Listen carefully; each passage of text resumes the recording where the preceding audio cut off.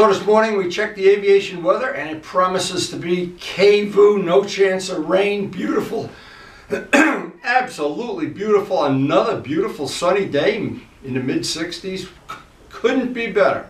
Not too hot, not too cold, and I don't think there's a drop of wind blowing. We got killed for a couple of days with that high wind, and we're going to head out with our 11-year-old R1 with 30,000 miles and try to make it 31,000. Usually we get 100, 150 miles, and then we got to get back and work on the farm and take care of business here. But every day I try to get a ride in, and today it would be a sin not to get a ride if I missed it. And this is the kind of day it's going to be. Look at that blue sky. The wife out here reading her novel. What are we reading about today? Motorcycles? Reading my new cycle world? I don't think so.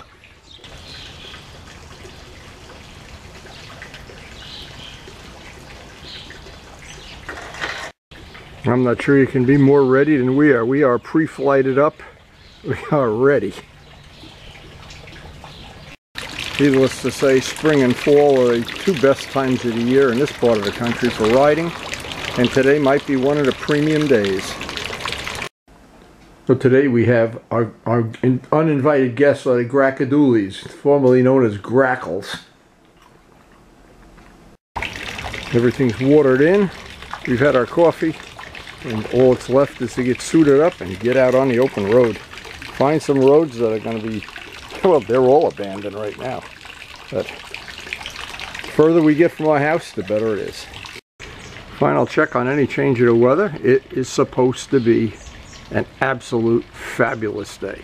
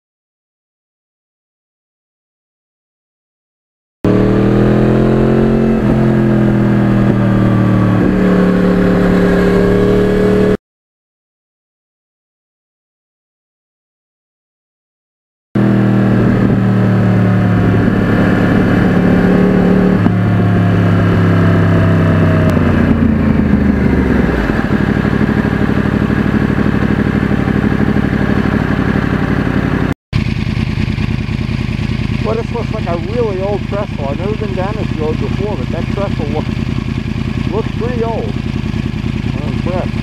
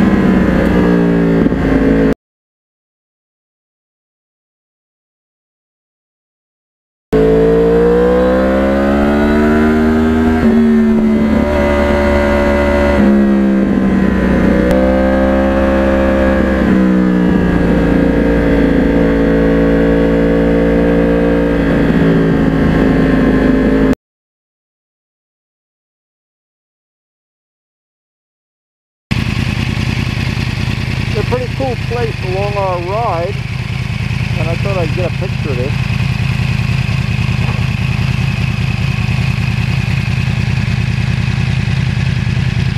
On the way to Lake HOPATCONG, right on 699.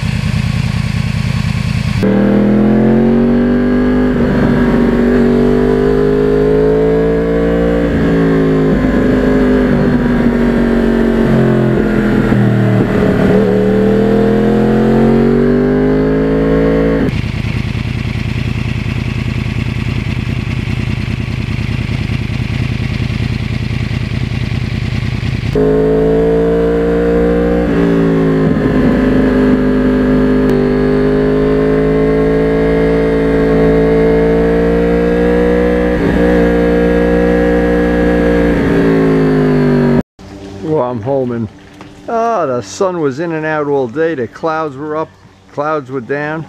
Got back and the sun is out, and it's time to do some work in the garden. Now that area around Lake HOPATCONG, up in that way and up 699, there's some really nice back roads, and we stumbled upon a couple of them today. That old railroad trestle, wow, that thing looked like it was going to fall down, crash down. But now it's the best time today of the day. Karen is making lunch and coffee, of course. We're going to sit out here and do some oogling. Yeah, it looks like that sky, that clouds were in and out all day, but it looks like we're back to having a sunny day. Now back at the farm while Karen's making lunch, this is the new microphone for the summer jacket. I got all new filtering material for the pond filters. I have to work on that this afternoon. And I got the ultrasonic thing that keeps pests out of your garden. You're going to have an exciting afternoon. So anytime I get back from a ride and there's mail, I like to see exactly what I got and make sure this is the right thing. Yes, it is. Okay, now this is something that's really, really nice. I've done a lot of sound testing with, well, this is an SJ6 camera. Maybe the GoPro is a little different. I don't know as we do the unboxing here, but these are about $15. And what I found is the best spot to mount it is right about there, so you pick up the sound from the muffler. And this plugs in. Of course, an SJ6 has a remote mic. So if you have a camera that has a remote mic and you're shooting sound and you want to hear that rumble of the engine or whatever you want to call it. All right, so that's the first thing of today's little adventure. And I'll mount that up on another day. We're not ready to start wearing summer riding gear yet. Well, but you never know.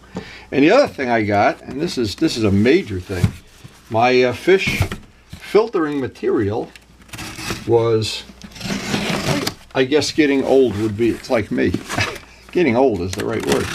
So I got myself an afternoon of work here, and I've got that ultrasonic thing to figure out if it's going to work. And yeah, this is the good stuff.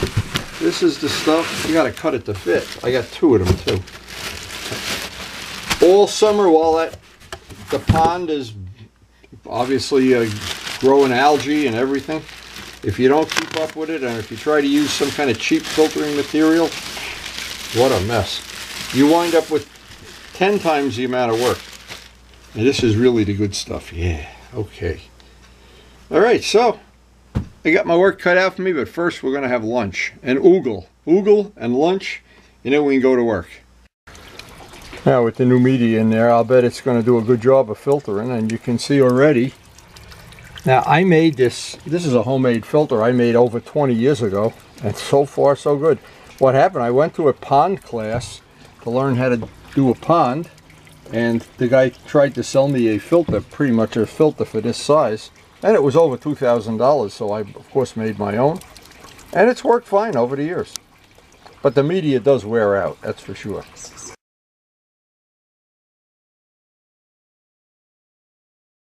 So for lunch today, we'll be serving 2 cups of coffee. 2 cups of coffee and a nice 11-year-old R1. What could be better? Well, what could be better is 3 cups of coffee. Blue jay today. Blue jay flew away. Grackle's still here. We have an eclectic mix of birds today. So now that we got rid of the groundhog, we have this repeller that's supposed to get rid of all these things with an ultrasonic. And we're going to go put this in the garden and see if, well, before we get another varmint eating all of KARYNS' stuff. So this is funny. Here's the I want to give the guy a plug, of course. Looks like he's a small businessman. They send you a thing, but this is really funny. Now, you go down here and you read all the directions. It says, if you still have animals after so many days, we go to stage 2. They put a turbocharger on this thing, I guess. That's pretty funny. So with this thing installed in KARYNS' garden, it seems like it covers 52 feet. So I would guess it's, well, it's like a Valentine radar detector for animals. Anyway, that looks like it worked out pretty good. And we'll report back if it worked or not. So the only thing left today is to get the bike ready for tomorrow, get everything ready. It is supposed to be another beautiful day. Feed the fish again. And then the final objective of the day, sit out here and oogle away.